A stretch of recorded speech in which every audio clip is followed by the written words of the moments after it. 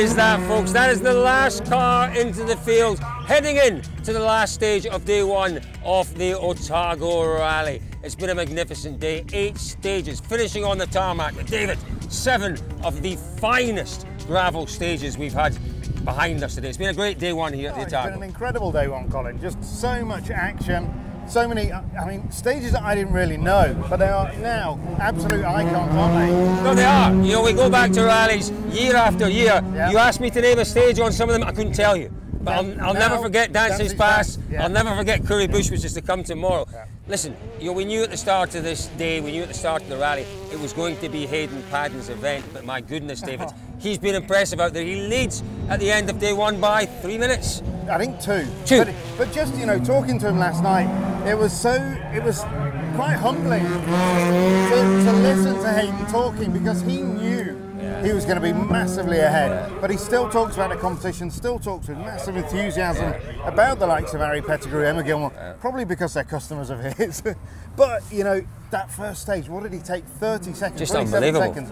He is in a different league, but what's really lovely is the kind of acceptance. Yeah. You know, I remember back in the day when Colin McRae was British Championship, he was streets ahead in the same sort of fashion. And there was real, what are we going to do? We need to get rid of this guy. Here, there's an acceptance. They put their arms around him. He's the benchmark. He's what you would talk to Emma Gilmour tonight. What speed do you need? I need that speed. He's a world-class driver. There's no question about it. Yeah. He's a winner in the World Rally Championship. And you know what? If you're an aspiring Kiwi driver, and there are a few of them here this weekend, there's no better man to look up to, no better man to learn from. Not just in terms of the driving, Colin. You look at everything that he does in terms of car preparation. The physical ability, the mental approach of the guy. He's got everything. So he really does. You know, he's perfect. Finding out a few things today which will hopefully help us for the fast Scandinavia rallies back in Europe. A few setup things we need to try and work on. That's not quite right, but for sure it's a pleasure to drive the car. It'd be nice to have more power in on these roads, because when it's such amazing roads, you want more power and everything all the time, but it is what it is. Just enjoying it and trying to learn what we can. You're quite possibly the busiest world-class driver around just now. This is all yours. All these cars you are responsible for. How did you find the time to do it all? To be honest, I'm quite proud of it, to be fair. We've got such a good group of guys. It's all about the people put around you. So we've got 30 plus people here this weekend to run 5 cars. And our first thing with all our cars is make sure reliability is number 1, and then work on performance. But I can't do it without all these guys. And you know, during the weekend, my job's not so much. I try and focus on the driving and help out where I can. But other than that, the boys did a good job. Yeah, great stuff today from Hayden Paddon out there. But his young protege, David, Harry Pettigrew, what a name. What a performance he's put in. And it's all in the name. You know, if you go back, how many years? There was that one Rally New Zealand, I think it was against Fulvio Bekele. Yes, that rings bells with me. It was in like 76, 77, something around that time. Paul, you'd know. No, Paul wouldn't know. It was in the 70s. Harry Vatanen created a legend here on a, I can't remember, a 50k stage or something. He caught and passed pretty much every car, and everybody in New Zealand remembers this stage, and probably that's what created Harry Pettigrew's this Christian name. Well, maybe, but Harry Pettigrew's dad was a massive fan. Harry, though, second place at the end of day one. He's not been without his problems today. It just never stops when you're at the top, does it? No, it's a bit like that at the moment. A few issues in the last 2 stages today, but yeah, it's just getting a bit warm, so hopefully we'll re-talk the head and hope for the best for tomorrow, really. That the forest stage will be the one that will hurt it if any of them do, so fingers crossed. So what was that issue? What was it? How did it show itself, the issue you had? Through that Dancy's Pass, it got hot towards the end, so we crawled out of the end of that one, and yeah, obviously pushed a bit of water out, so hopefully we can get it band-aided enough for tomorrow anyway. You're not only a very talented driver, but you're not a bad mechanic either. Yeah, helps with the bills. So obviously I do all the work myself on the car with the help of a few others. So yeah, no, it definitely helps with the budget side of things. Before you had that issue today, tell me how it was going. Yeah, it's been an awesome day. I guess we never really expected to be where we are, so it's pretty awesome. And I guess all the hard work in the off season's paid off. So yeah, can't be happier. So we'll keep our fingers crossed that Harry Pettigrew sorts that problem. By the way, did I say at the start it was the last car? Did I? I may have got that wrong. We have 1 or 2 more cars. This is a great little stage, a really famous stage. It runs every year on the Otago Rally. It is a wonderful stage. I tell you what, let's just stay with this, Colin, because WRC organisers around the world can learn from this. We are probably 500 metres from the centre of Dunedin. All this is 3 corners and in an industrial estate. That's all it is. Lots of room, the cars go wide, they can... There's no industry around here on a Saturday. No. And there are thousands and thousands of people up there. And I think the thing is, David, you don't have to overcomplicate it. No. Keep it simple and enjoy let the speed and the cars entertain the fans. Every one of these people's paid $10 or something to come in. Right? And it's a contribution to the car club. It's brilliant. Paul, just have a look at these guys here on the start line. Japanese crew. I remember them from 4 years ago. These guys are regulars on the Otago Rally. They bring their little Suzuki across and they have a whole load of fun out there. Not the fastest car, but my goodness me, they're committed. David, we've talked about our top 2 drivers. 3rd place is Ben Hunt. Doing a good job. Great job, and really nice to see somebody getting hold of one of these, a Skoda, really driving it tremendously well, right in the fight.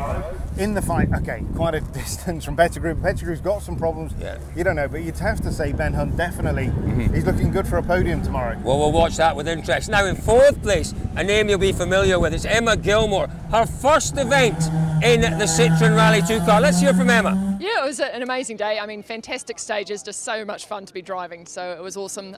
The car's amazing. Just a case of me getting more confidence in it and learning it and just keep building on that. So some bits are really great and other bits still need work. But last couple of stages, we had a steering wheel coming loose. So that was a bit tense, let's just say, getting through the last 2 stages.